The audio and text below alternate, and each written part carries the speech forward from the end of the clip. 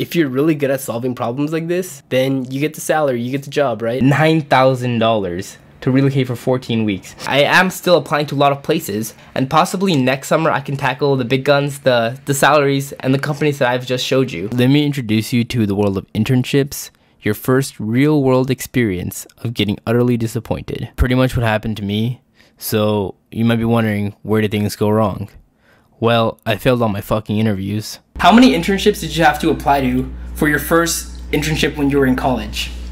Probably around 20 at ASU, so yeah. I've applied to almost 270 so far. Yeah. What's up?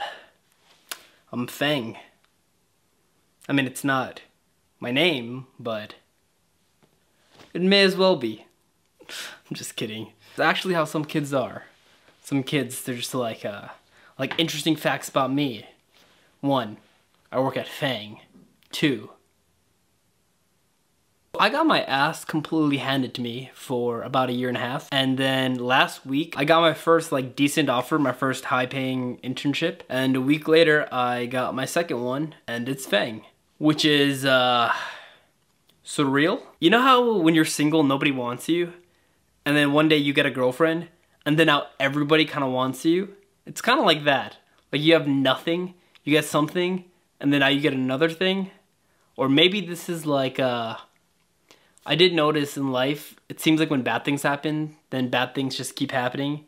But when good thing happens, good things start happening. So hopefully a bunch of good things are about to start happening in my life. I don't know, we'll see. If I had started my channel right now, if this was my first video ever, I could play into the whole you know, the FAANG kids. Yeah, this is how I got into FAANG, and then just be one of those smart kids on the internet.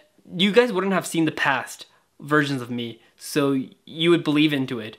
But now if I'm just yeah, you know, I'm so smart, I'm FAANG, listen to what I say, then you guys can kind of just be like, weren't you getting your ass kicked 3 months ago? And I'd be like, oh yeah. So yeah, I'm not gonna play into the whole I'm a fucking genius card, because clearly you guys have seen that I'm not already. And I'm honestly willing to bet that a lot of these kids on the internet who are playing into the I'm a genius card, flexing their FAANG internships, if you had seen them months before their first offer, they were also just getting their ass handed to them. You guys see those Instagram models? These beautiful women on Instagram that are you know, have great bodies. Once in a while, they'll post a photo of them in a very unflattering angle. And then everyone in the comments are like, wow, you're so brave. Wow, you're an inspiration. Because I guess presenting themselves in an unflattering angle is very brave. That's kind of what I'm doing. But for tech. Because I could just play the whole, yeah, I'm FAANG material, that's just who I am. But no, dude, this was hard. This shit was fucking hard.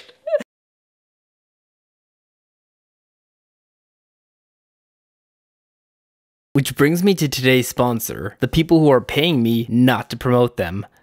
.tech domains. They're not selling anything, they're just a cool brand who wants you to come hang out and play this cool game they made. And I was like, oh. And then you use that game to bait them into some email newsletter. Nice. No, we won't be emailing anyone, except to announce prizes. And I'm like, prizes? They're giving away $20,000 in prizes. What a GOAT company. And I checked out the game at go.tech/BTC Tren, and it's actually really fun. It's a place for techies to hang out and just flex their problem solving skills. I had a lot of fun playing through the puzzles, but I'm currently stuck on this one. I mean, seriously, how would you guys even answer this? If you have an idea, I highly recommend you click the link in my bio and try some puzzles out. If you do well, you can win these prizes, but remember, this game will only be open until December 2nd, 2020, so make sure you go and check it out now. Studying for coding interviews, it is the exact same thing as studying for the SAT.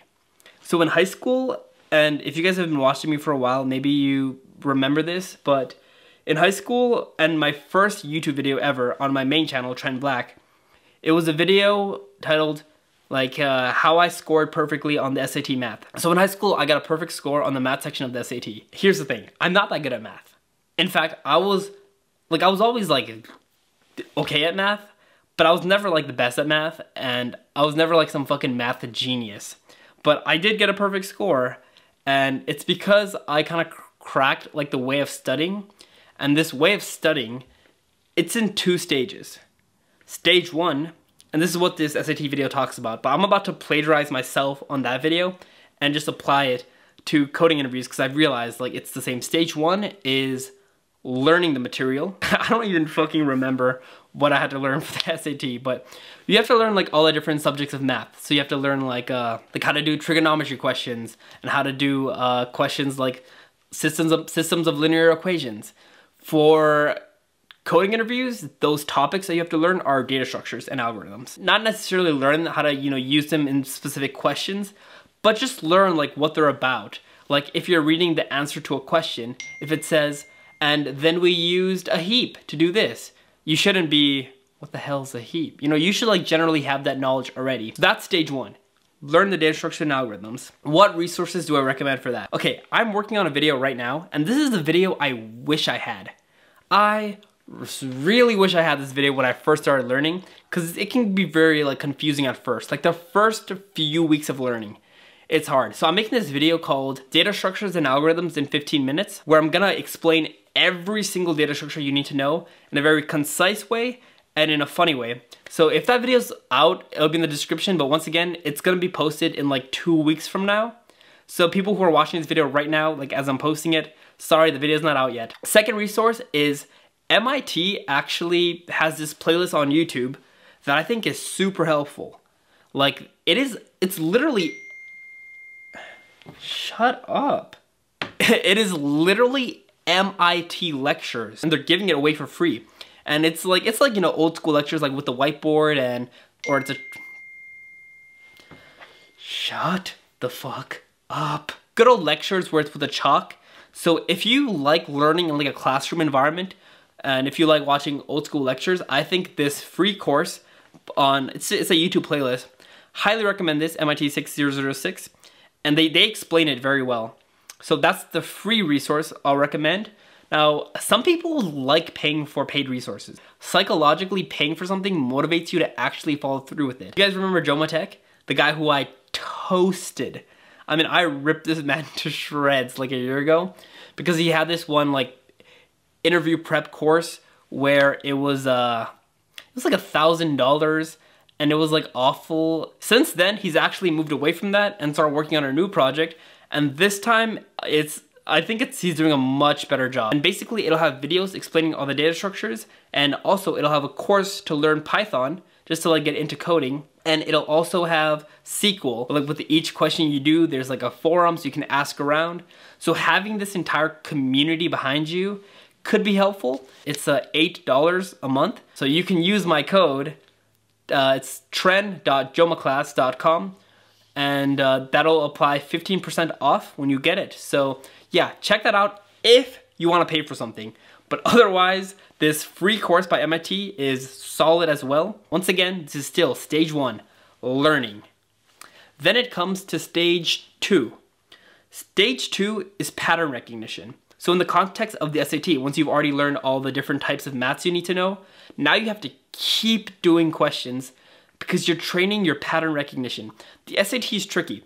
It'll present a question. For example, this question will be a systems of linear equation question, but it doesn't seem like one. Like right off the bat, it's not like a blatant systems of linear equation question. You kind of have to be like, oh, and if I think about it like this, and I do this little sneaky thing, then, oh yeah, it would be a systems of linear equation question, and then you can get it. But you have to recognize that pattern, and the only way to do it is keep doing questions, and when you don't understand a question, you'll have to like study that question and read the answer and be like, oh, so like this kind of implies that it was a system of linear equation question, and take note of that. Similarly, when you're studying for coding interviews, you have to do so many questions. And let's say you've learned the algorithm of, say, backtracking. And then you'll read a question, and the backtracking algorithm, it won't pop into your mind.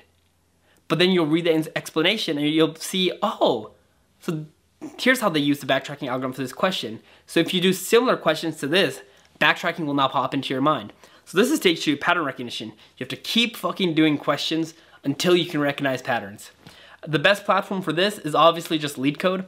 I think just do questions. It's not really like much more difficult than that. If you want to break step 2 into like a step 2A and a step 2B, I can also offer advice for that.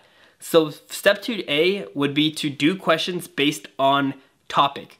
So do a bunch of hash map questions, then do a bunch of tree questions, and then do a bunch of graph questions. When you do this, you start recognizing patterns within each group. And then for step 2B, just do random questions, and then you have to figure out, oh, which topic does this fall into? But yeah, that's all I really think it is. Step 1 and step 2. That's, I think, how you pass coding interviews in terms of studying.